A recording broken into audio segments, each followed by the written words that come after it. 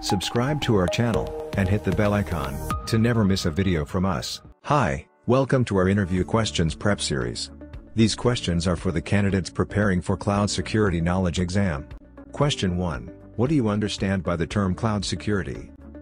Cloud security is responsible for providing multiple levels of controls in the network infrastructure, in order to provide protection to the cloud-based applications and websites. As for both public and private cloud, businesses need to balance the DDoS protection, data protection, and regulatory compliance in their cloud security provider. Question 2. Explain the benefits of cloud security. First, cloud security centralizes the applications and data for the protection. Second, with utilizing cloud storage and security, it removes the need to invest in dedicated hardware. Third, the cloud services offer dependability. That is to say, with correct cloud security measures, users can safely access data and applications within the cloud. Question 3. What are the different threats in cloud security? The threats include: first, malicious insiders. Second, data breaches. Third, advanced persistent threats. Fourth, insecure application programming interface. Fifth, shared technology issue. Question 4. Explain the cloud security controls. First, risk management. Second, governance. Third, data protection. Fourth, identity and access management. Fifth, compliance. Question 5. Can you explain about CCM? Cloud Controls Matrix, that is, CCM provides the fundamental security principles to guide cloud vendors, and assist the cloud customers in assessing the overall security risk of cloud providers. Question 6. What you think is new about cloud computing security? Cloud security is the fastest growing service by providing functionalities to the IT security sector. Moreover, now cloud security has a new style of delivering security solutions, and protecting businesses from thefts, data leakage, and deletion. Question 7. What is Cloud Security Knowledge, that is, CCSK? The CCSK is basically a web-based examination for an individual's competency in key cloud security issues. Moreover, the CCSK is widely known as standard of expertise, and is the industry's primary benchmark for measuring cloud security skill sets. Question 8. Why should you obtain CCSK?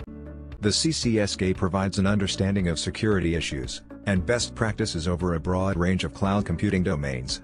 Moreover, it is applicable to a wide variety of IT and information security jobs in virtually every organization. Question 9. Can you name the latest version of CCSK? The latest CCSK version is CCSK v.4. Question 10. Name some benefits of using cloud computing. First, it has data backup, and provides storage of data. Second, it has powerful server capabilities. Third, it has information technology sandboxing capabilities. Fourth, it increases productivity, and is cost-effective, and time-saving. Question 11. Can you name the major platforms that are used for large-scale cloud computing? The major platforms used for large-scale cloud computing include Apache Hadoop and MapReduce. Firstly, Apache is an open-source platform written in Java for creating a pool of computers with each file system. Secondly, the data elements are clustered, and hash algorithms are applied. Lastly, MapReduce is a software built by Google to support distribution in computing. However, it uses a large set of data and various cloud resources, and then distributes the data to several other computers known as clusters. Question 12. Describe the security aspects provided with the cloud. First, identity management. It authorizes the application services.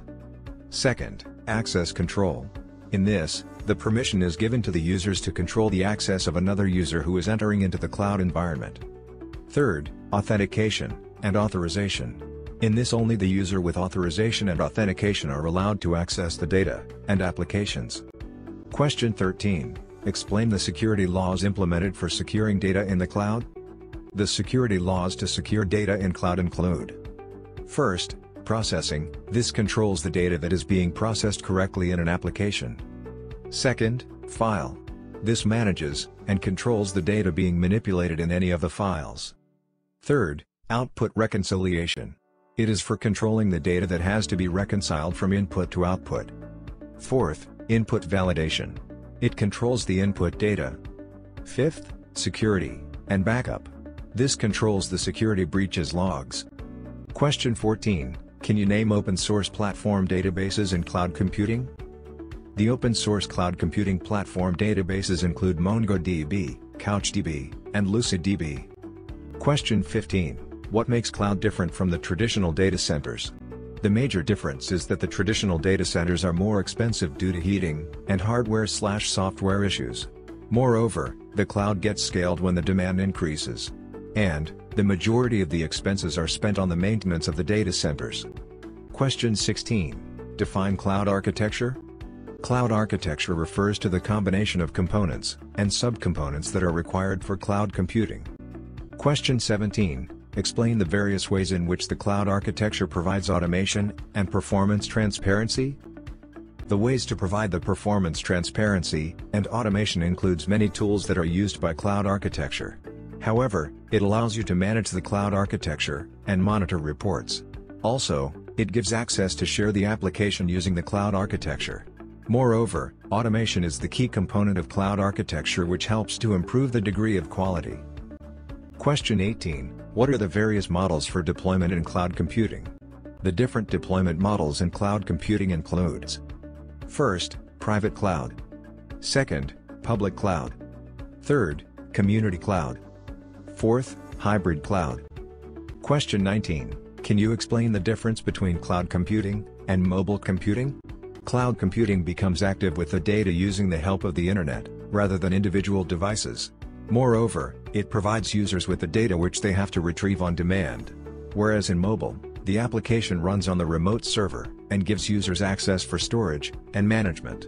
However, mobile computing uses the same concept as cloud computing. Question 20. What benefits users can gain from utility computing? Utility computing gives access to the user to pay only for what they are using. However, it is a plugin managed by an organization that decides what type of services has to be deployed from the cloud. Question 21. How can data be secured for a transport in the cloud? For securing data during transporting them from one place to another, the first thing is to check if there is no leak with the encryption key implemented with the data you are sending. Question 22. Explain the various layers defining the cloud architecture. The different layers used by cloud architecture include: first, CLC, or Cloud Controller. Second, Walrus. Third, Cluster Controller. Fourth, SC, or Storage Controller. Fifth, NC, or Node Controller. Question 23. Describe the system integrators in cloud computing. Systems integrator in cloud computing provides the strategy of the complicated process used to design a cloud platform. However, the integrator helps in creating more accurate hybrid and private cloud networks. Question 24. Explain the term eucalyptus. Eucalyptus refers to elastic utility computing architecture for linking your programs to useful systems. Question 25. What is the role of eucalyptus in cloud computing? Eucalyptus refers to an open-source software infrastructure in cloud computing that is used for implementing the clusters in cloud computing platforms. Moreover, it helps in building public, hybrid, and private clouds. It also has the ability to produce its own data center into a private cloud, and allows the use of its functionality to many other organizations. Question 26. Explain cloud computing in layman language. This is a computing based on the internet in which the internet is used to process and deliver the services to the users as and when required. Question 27. Why is there a need to manage workloads in organizations? Workloads are a set of codes or instructions that can be executed to perform a specific task.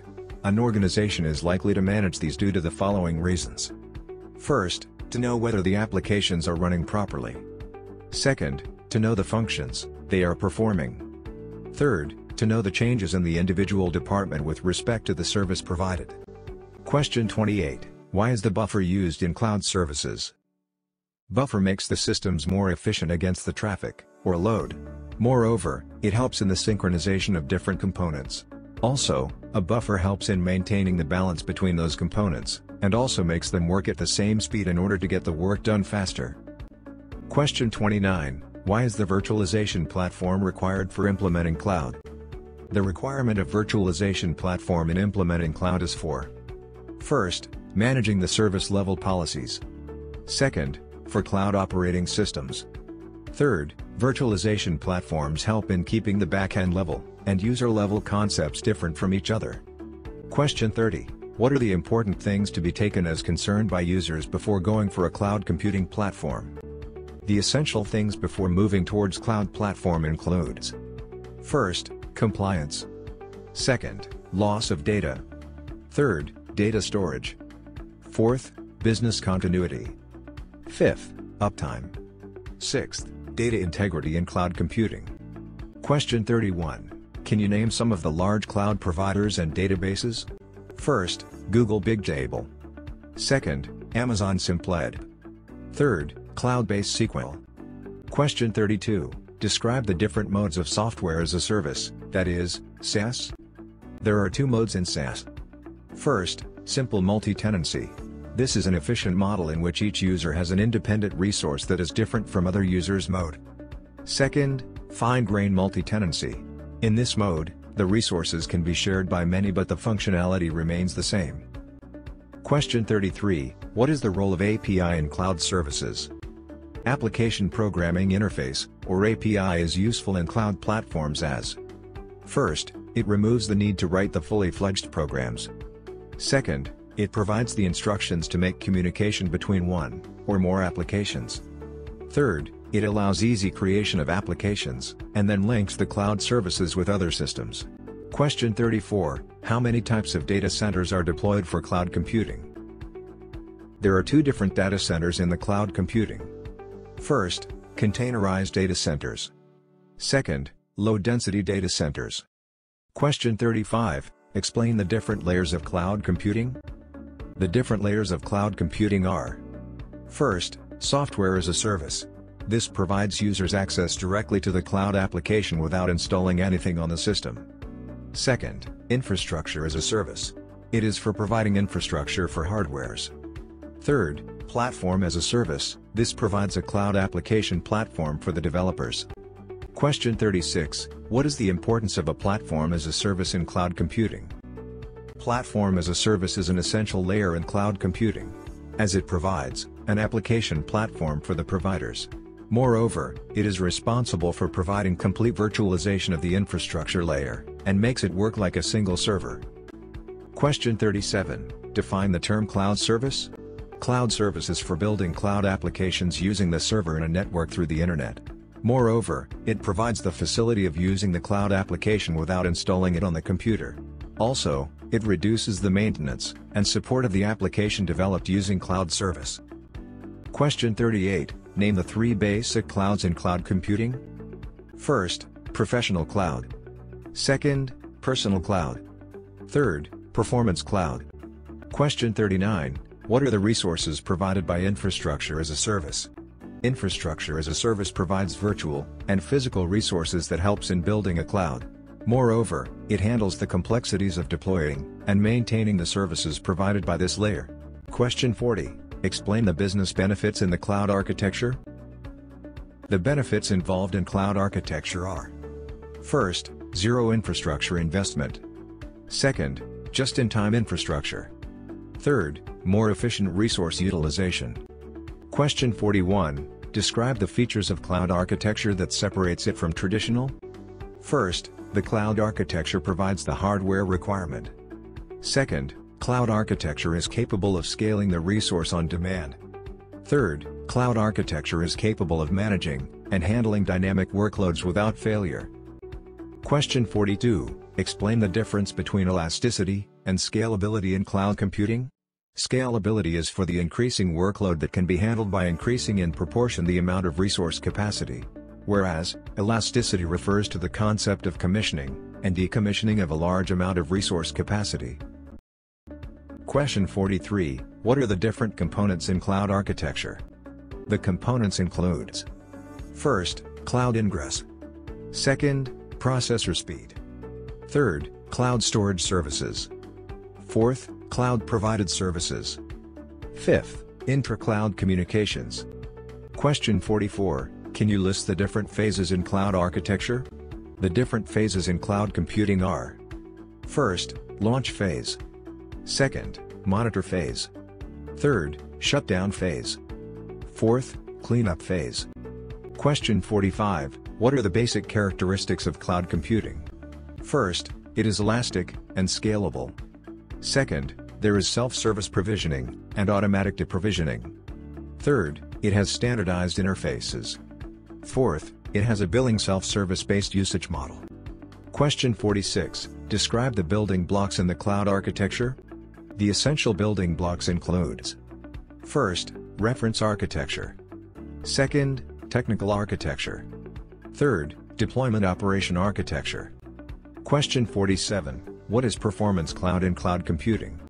A performance cloud is useful for transferring maximum amounts of data instantly. However, it is for professionals working on high-performance computing research. Question 48, define hybrid and community cloud. Hybrid cloud is a combination of public and private cloud features that consist of multiple service providers. Community cloud is costly and only works when the organizations have common goals and requirements and are ready to share the benefits of the cloud service. Question 49, what are the optimizing strategies of cloud?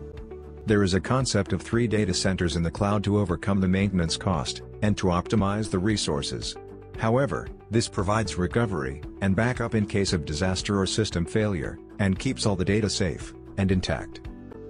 Question 50, define hypervisor in cloud computing and its types. Hypervisor refers to a virtual machine monitor that manages resources for virtual machines. However, there are 2 types of hypervisors. First, the guest VM runs directly over the host hardware. For example, Xen, VMware SE. Second, the guest VM runs over hardware through a host OS. For example, KVM, Oracle VirtualBox. For more such videos, subscribe to our channel.